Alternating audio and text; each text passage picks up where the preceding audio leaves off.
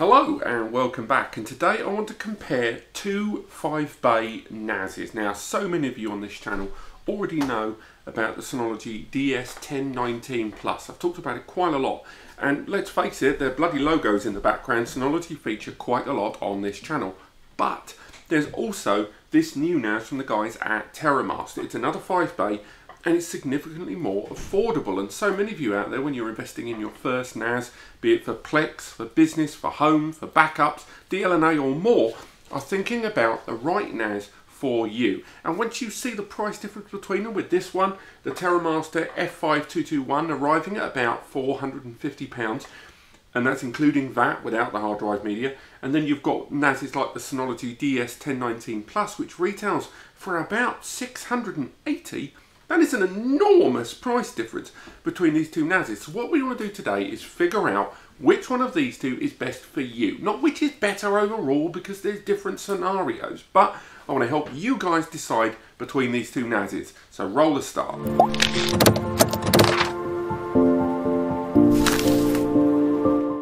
Right, so before I start telling you guys about what these two devices can do better than the other in different scenarios, it's worth mentioning what they both can do regardless, meaning that whichever one of these two NASs you buy, you are going to get a NAS that is fantastically robust. It has to be said that as long a history as Synology has, the brand TerraMaster I mention on this channel quite a lot for a simple reason, because they have somehow evolved faster than any other NAS brand in terms of length of time. Don't get me wrong, they've still got a few things they need to do to keep up with brands like Synology and QNAP in the big game, but it has to be said that in the last 2 to 3 years they have evolved ridiculously fast. Now, both of these support Mac and Windows environments. Both of them support cloud-based access as well as network access. Both of them have got multiple LAN ports on the rear, and both of them are 5-bay NASs that support the very latest hard drives, such as, get ready for the plug, the Seagate IronWolf series of drives. Now, IronWolf are NAS-based hard drives, and notwithstanding that all of them arrive with, or particularly in newer models, you can get the Seagate IronWolf Health Management, which gives you real-time checks and more in the background of your NAS hard drives. But on top of that, the Pro series of drives also arrive with rescue recovery, so data recovery services included for a couple of years, and 5 years of manufacturer's warranty. And they go up to 14 terabytes at the moment as well. So yes, it's a plug, but at the same time, it is a pretty bloody good drive. And both of these support these hard drives. So that means 14 terabyte hard drives on these RAID 5 and RAID 6 enabled NAS devices means an enormous amount of storage is going to be available to you. It's worth mentioning that both of them support scaled storage. That means you can put just one hard drive in either of these two devices and add drives as you go, and then adapt to the RAID accordingly, which is pretty handy indeed. Both of them arrive with a whole host of first-party and third-party application support. But it should be mentioned that much like QNAP that I've mentioned on the channel before, the TerraMaster NAS, although it has quite a few good first-party apps, it has a greater support at this time for third-party applications, with an application on there for everything from photo, music and file management, all the way through to Plex Media Server in third-party, and other third-party apps that have been migrated over, and a container station application too. Now, the Synology platform DSM, so much bigger and better. Don't get me wrong, it's expensive for a reason. Synology invests heavily in their software, and it can pretty much do any of those software appliances, but it also includes surveillance with its surveillance station platform and mobile applications. There's more mobile apps for the Synology too. Virtualization with its own first-party virtual machine manager, its own container station application in Docker, Synology Office, Synology Chat, Synology Drive, Synology Moments, photo recognition, the works.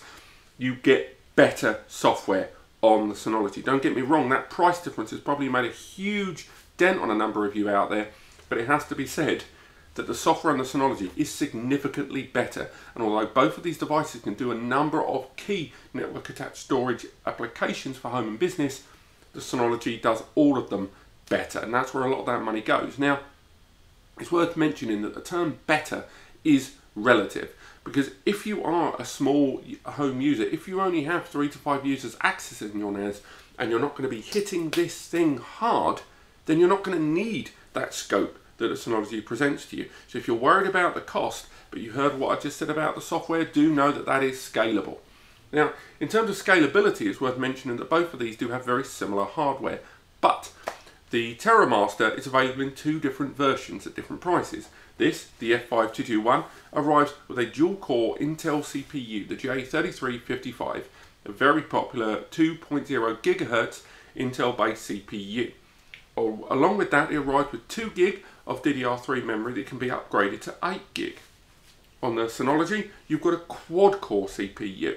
Now that quad-core is the J3455 compared with the 3355 on the TerraMaster, and that quad-core is 1.5 GHz that can be upgraded, can be turboed, so boosted, up to 2.5 GHz per core. It also arrives with 4 GB of DDR3 memory. So between these two, there is double the cores on that Synology NAS. Now it's worth mentioning that, as I say, there is another version of the TerraMaster, the F5-221.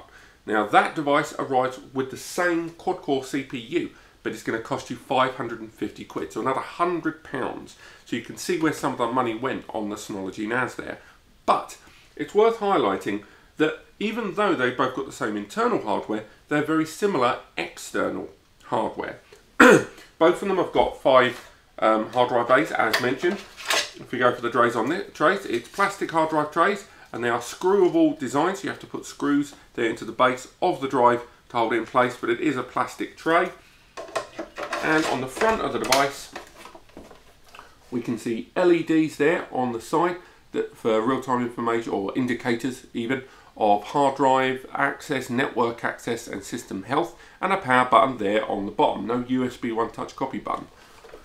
If we go to the rear of the device, we can see 2 cooling fans, 2 LAN ports there on the rear, not 4, ignore those 2 extra ports there, you have to get the upgraded quad-core version to have those.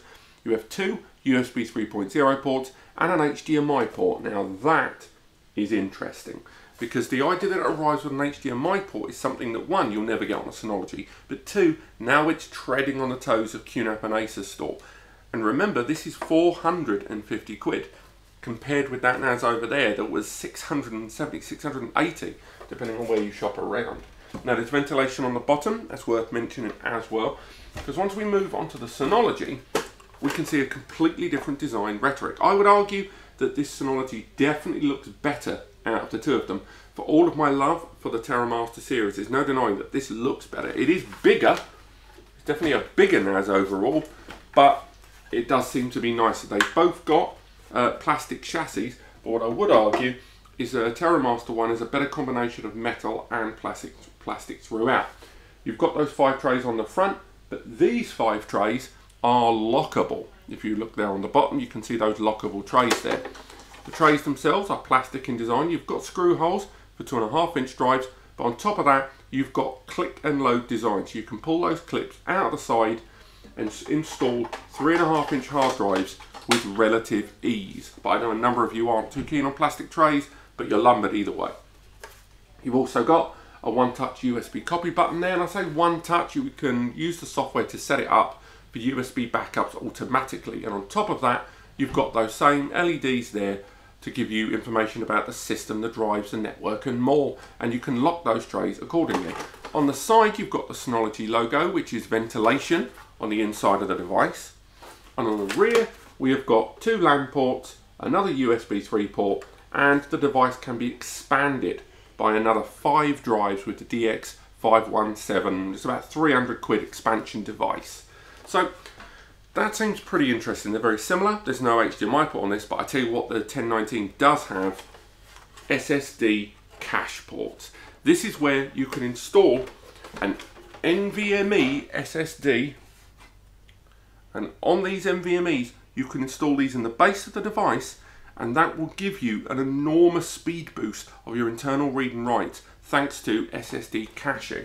Now, the TerraMaster didn't have that feature. It didn't have the SSD caching base built into the base. It didn't have any base, NVMe or otherwise. But what you can do is install general 2.5-inch hard drives or 2.5-inch SSDs inside those available bays, and then use the software to create cached areas with these drives. Now that's quite handy, don't get me wrong, but there's still no avoiding the fact that you are going to end up losing storage bays by installing those SSDs in there. The Synology has given you the option for SSD caching, but it has done it without losing any raw storage area. Now, both of them, I'm pleased to say, support the same top tier file system for me anyway, and that is Btrfs. That means you've got quicker background snapshots, you've got integrity checks on all of the data transmissions internally, and file self-healing. This is something that ext4 does not give you, or when it does give it to you, it does it at the expense of a large amount of system resources. Both of them, once they're utilized in Plex, will allow you to take advantage of transcoding, and both of them do feature 4K transcoding natively. But once again, it's worth mentioning that more powerful CPU in the DS1019 Plus will give greater results. So once again, that price difference of over 200 quid, there's a reason for that. Now, between these two devices, it has to be said that ultimately, if you're on a tight budget, there is very few reasons not to go for this. I've done a software overview of the TerraMaster software, and it has come leaps and bounds. The latest version, TOS4, not only is heavily stylized from other NAS brands, including DSM, but is very fluid, very bright, and very fast. It is incredibly reactive when you're using it. Something that QNAP could really stop and stare at this for, given that I believe they still use Java, whereas these are using HTML5. And they'll have to correct me on that. I had to ask Eddie, the web guy, more about that. That's his area. But for the Synology, that 200 quid isn't something you're being screwed out of. I mean, for a start, it's a 3-year warranty on that and a 2-year warranty on the TerraMaster. With the Synology, you've got all of those incredible applications. And again, I didn't really focus enough on those. Synology Chat, an alternative to Skype or WhatsApp in your home or office. Synology Surveillance Station 8.2 with incredible business level surveillance technology behind it. You've got Synology Office, an alternative to Microsoft Office and Google Drops. You've got Synology Moments, an alternative to Google Photos. You've got Synology Drive, an alternative to Google Drive and Dropbox, that one portal access point.